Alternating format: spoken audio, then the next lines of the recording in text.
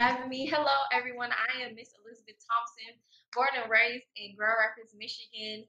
I moved to Atlanta a little bit after attending college for about 5 or 6 years, and I hope to be able to get into that a little bit more as we talk today. But I moved to Atlanta. That's where I met my amazing husband, and we just recently relocated to Houston, Texas. So now I am a Texan.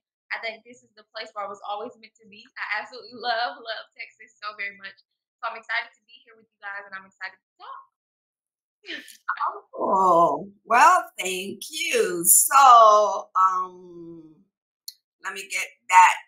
Let me get us back. Yeah, I guess we can stay here. So today, Elizabeth and I are talking about women in business, and she owns her own business.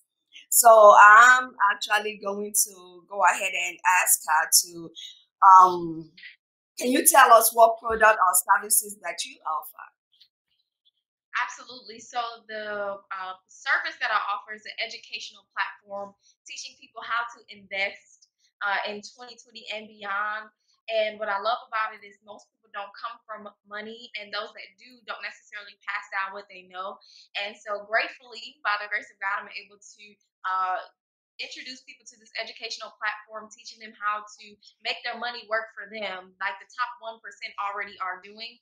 And so we can have more than just a 1%er, but we can open up that and have more than just the top class of people, but start to branch off and hopefully have 20%, 50% of people in our population that know how to make their money work for them. Oh, wow. That's what, well, we need to know more about that. So, what does being a business owner mean to you, and how did you become an entrepreneur? Yes, so I tell people that I actually didn't really know that I wanted to be a business owner right away. I started off in corporate America once I moved to Atlanta after being kicked out of college. I didn't get kicked out, but I maxed out of my student loans. I didn't have the money to pay to go to college out of pocket. So I had a decision to make, and I knew that I didn't want to be in Michigan. So I decided to move to Atlanta. Then I met my husband, and I think that's what awakened the entrepreneur in me or the business owner in me because I realized I'm working now and I'm married and I don't want to have to be away from my husband 12 hours out of a day. And that's when I started to say, okay, I need to figure out how I can be with my spouse and actually have a marriage and not feel like I was away from him all day long. So that's when the business owner awakened in me. And I was introduced to the network marketing industry. And what I love about that is I get a chance to really help people grow and evolve. And that's where my passion really is. So, what is one thing, good or bad, that you have learned as a business owner? Yeah, one thing that I learned is that it takes time. It's you have to be willing to become, and who you are right now is not the person that you will be once you get to the level that you're looking to get. And that was one of the hardest things that I had to learn is that, okay, in order for me to become someone who is a business owner and entrepreneur, makes a good abundance in life, I had to become a different person. I had to start to think like a wealthy person. I had to start to breathe and walk like a wealthy person. And that is not easy. I had to de-learn so that I could relearn because we're raised in a society today that teaches us to go to school, get a good job, and retire. And that's actually not the path that I wanted. So, what should you say is your greatest accomplishment as a business owner? Yeah, so my greatest accomplishment, I'm going to use someone who I call spiritual daughter to me. I know I'm Mhm. young, but for me, when I mention her as a spiritual daughter, is because I believe in transforming lives, and she's one of the greatest accomplishments that my husband and I have been able to see happen in our path. To take someone who was battling depression, low self esteem, and just was just looking for someone to believe in her, and to see her now lost over, I believe, 60 some pounds. To see her empowered and living her best life is my greatest accomplishment. I don't look at the finances. What our model over here is people over profit. And so I could even cry right now because I think people look at it and they don't understand the power of helping other people. And that to me is our greatest accomplishment.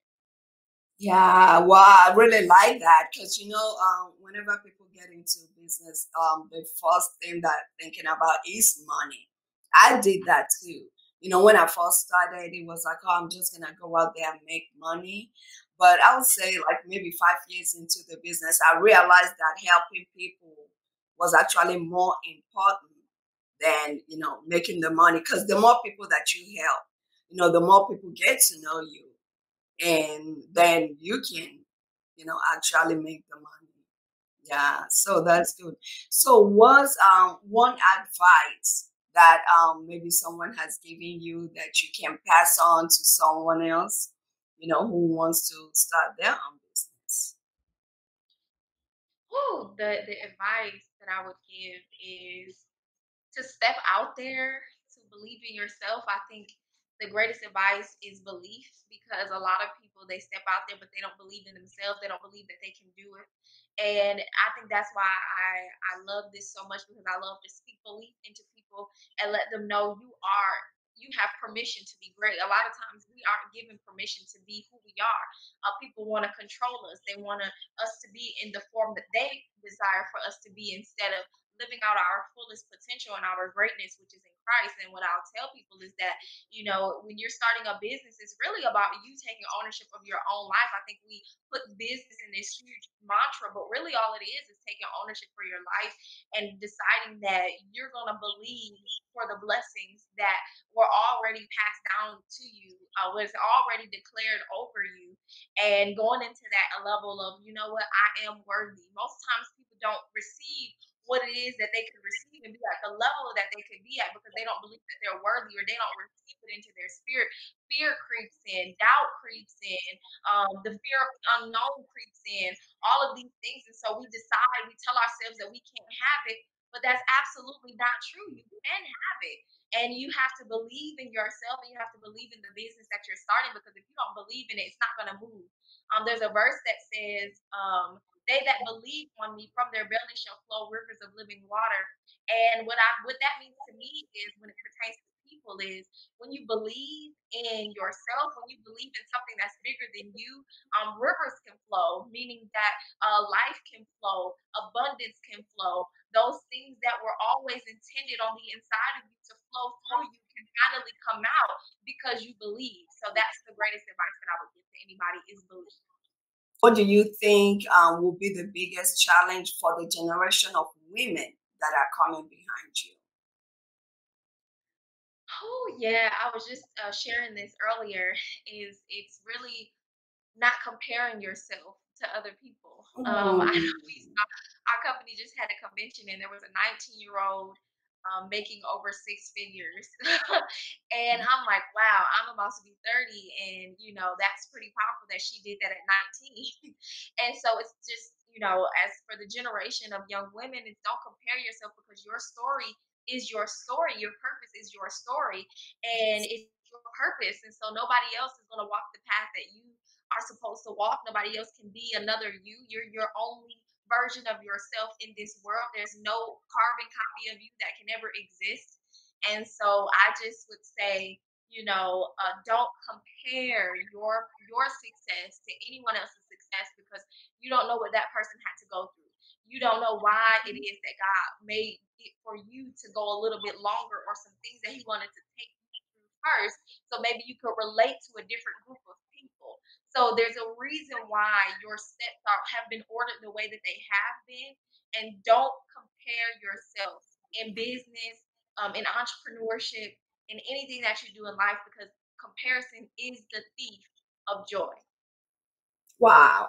Wow. Gosh, I got that.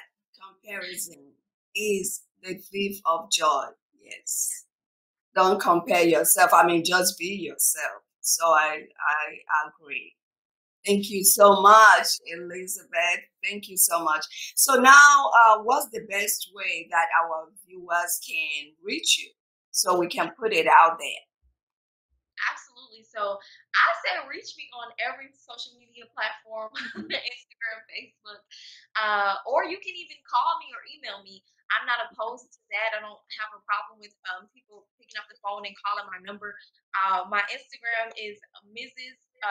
MRS underscore E Thompson. E Thompson, Thompson. So that's a great starting point. But Thank you so much. Thank you. It's been a pleasure. thank you so much, Izzy. Thank you. Thank you so much. Thank you. Okay, we'll talk later. Enjoy your evening.